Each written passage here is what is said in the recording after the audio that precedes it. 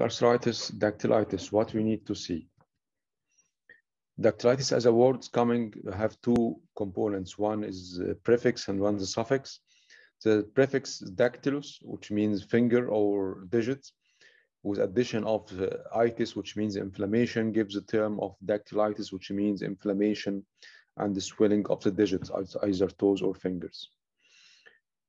Dactylitis characterized by a uniform swelling, diffuse swelling, usually affecting the whole digit structure and covering all the joints, including the MCB, BIB joint or interpharyngeal joints. So this swelling, we cannot palpate the actual joint swelling. From this diffuse swelling comes the name sausage digit. Dactylitis, as regards its clinical presentation, have a full-blown activity or inflammatory signs like redness, hotness, and tenderness of the whole digits. But there is some clinical aspects we need to understand about dactylitis and some insights regarding pathogenesis, and imaging also could be needed. So we are simulating dactylitis as the moon in the sky, but the moon is already seen, but in some situation we need to have more close vision to understand what's happening in dactylitis.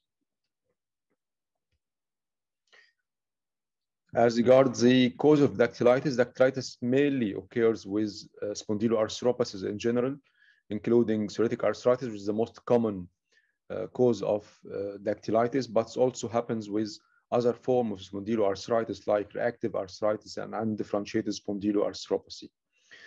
In other non-arthritic causes of dactylitis or non-autoimmune causes of dactylitis include some infiltrative granulomatous disorders like sarcoidosis and TB infections, and also another common cause, which is crystal arthropathies, especially gout. So also gout can cause a diffuse dactylitis of the whole digit.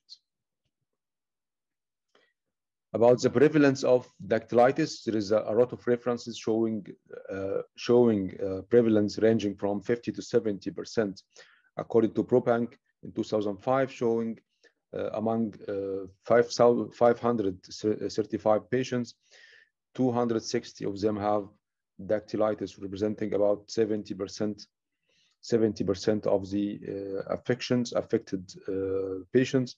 And there is, according to Propank, there is actually a connection between severe radiological damage and the presence of dactylitis. Dactylitis is more common in feet than in the hands and is often asymmetrical, affecting one side more than the other side, usually affecting the dominant hand and index finger, and in the feet, usually affecting the fourth toe, according to the registries. Usually painful and tender, as we said before, but there is a subset called cold dactylitis, which is long-standing cases of chronic dactylitis. The digit becomes swollen, but is not tender, which is called a cold dactylitis. Why dactylitis happens in psoriatic arthritis? It is very known in psoriatic arthritis or psoriasis in general, a phenomena called Kopner phenomena. This phenomena describes the onset of psoriasis and other dermatological disorders resulting from cutaneous injuries or scratches or even trauma. There is another variant similar to Kopner phenomena of the skin called deep Kopner phenomena, which happens at the level of musculoskeletal tissue. And the clues about this phenomena actually due to some points seen in the prevalence of dactylitis, that is already prevalent more in the feet than the hand, which is already more involved to trauma than the hand. And if affecting the hand, usually affecting the dominant hand, which is connected to the active sites, usually subjected to more injuries and more trauma. So this led to the introduction of the idea that dactylitis could occur due to what is called deep Kopner phenomena as a possible trigger of dactylitis. To understand more about the potential pathogenesis or immune pathways in dactylitis, among the tendons and especially at the interstitial attachments, we have different subsets of inactive T lymphocytes, especially gamma delta T cells and innate undifferentiated T cells. These two cells actually in predisposed patients with positive HLA or have predisposed factors to psoriatic arthritis, are very sensitive to mechanical loads. Under mechanical loads, these two cells secretes interleukin-23 and interleukin-17, resulting in activation of inflammatory pathway at that site, following by production of TNF-alpha and interleukin-22, resulting in the ideal picture of inflammation at the whole digit, which is called dactylitis. So we have a mechanical power, which is transmitted to a biological power through different mechanisms, resulting in activation of inflammatory cytokines from TNF-alpha, interleukin-6, and interleukin-23. So we have dactylitis, which is well known and simply seen in clinical assessment. So why we could need imaging? Actually, imaging is not a basic requirement for the diagnosis of dactylitis, as we said before, because it's very prevalent to be a very well-blown picture of inflammation, which can be seen easily. But for dactylitis, actually, the description of what's involved in the inflamed digits, that imaging could be valuable in this. As for a long time, we have a conception that dactylitis involves inflammation of synovitis, tenosynovitis, and encephalitis in a combination. This is a primary components of dactylitic fingers. But if we go to revise the data coming from MRI and ultrasound especially, we will see that something like synovitis could be present only in 17% in some trials, and up to maximum 66%. So it's not a fixed item to be seen always in dactylitis. And also the same for encephalitis, which is not a common finding to be seen with dactylitic fingers on flexure tendon insertion. But according to the imaging data, the most prevalent or the always fixed found findings in subcutaneous tissue inflammation of flexor tendon covering, and tendon polys, which is a common finding to be seen always with dactylitis in imaging data. Tendon polys, especially for the flexor tendon in the fingers, are responsible to fix the flexor tendon in place, especially in dynamic motions. So we have another theory which is called functional enthesis theory, which is postulated by Dennis McGonigal and his colleagues, showing that the traction point between the polys and tendon junction acts as a potential functional enthesis, and at that site, this is a potential site for triggering the inflammation of dactylitis. So the friction point between the poly and the flexor tendon at that site, there is a theory that showing this is a functional enthesis, and inflammation of this functional point trigger the inflammation in dactylitic finger. So let's see it in reality. This is one of my patients with flexor.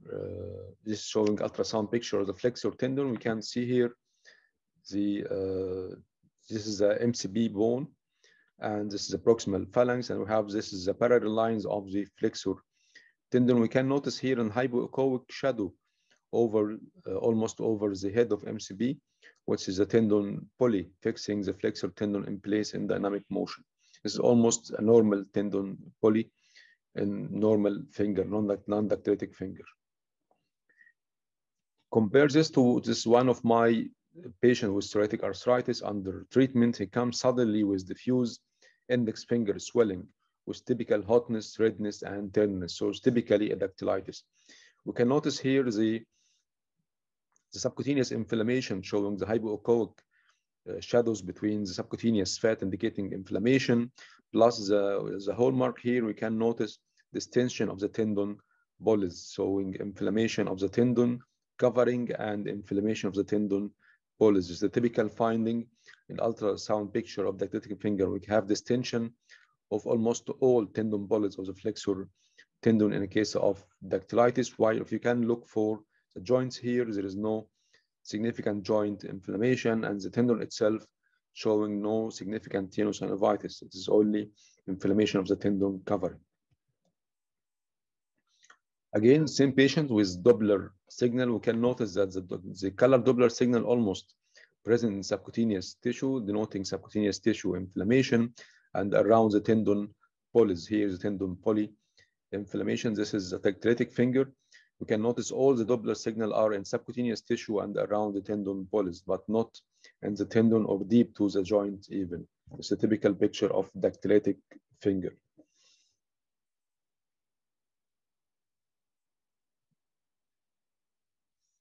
Again, with another patient with dactylitis of the big toe, we can notice here some inflammation of the hypoechoic inflammation of the interpharyngeal joint, and again, the Doppler signal mainly present in the tendon covering and around the extensor tendon here.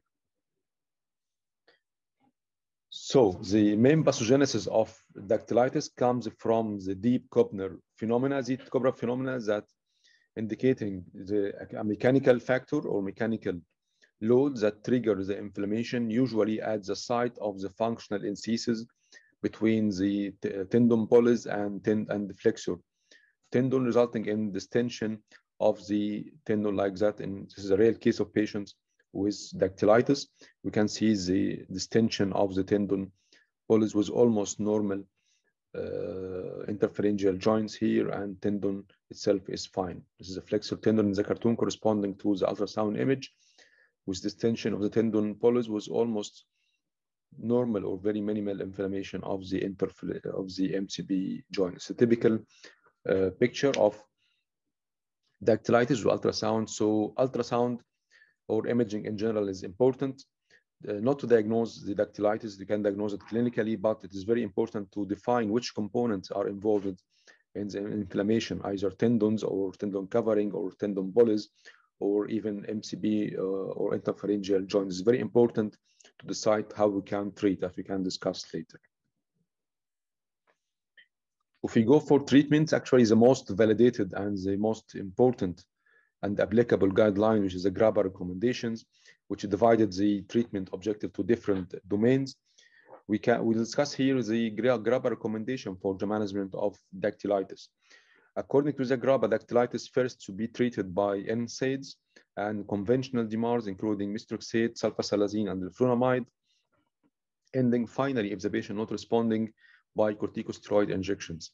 And for injections, imaging is very important actually. So as you can see, the components of inflammation here could be different. So the direction of the steroid injection could be carefully placed at the site of inflammation.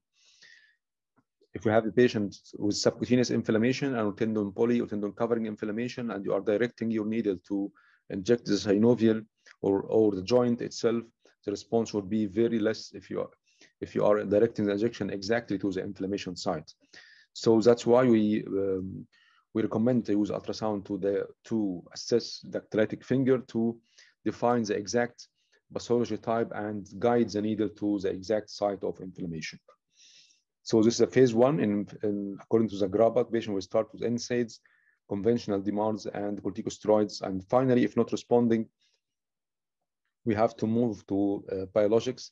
And the approved biologics for dactylitis till today is interleukin 12-23 and interleukin-23 blockers recently approved, interleukin-17 inhibitors, TNF-alpha inhibitors, and BDA4 also have a good data regarding the dactylitis management.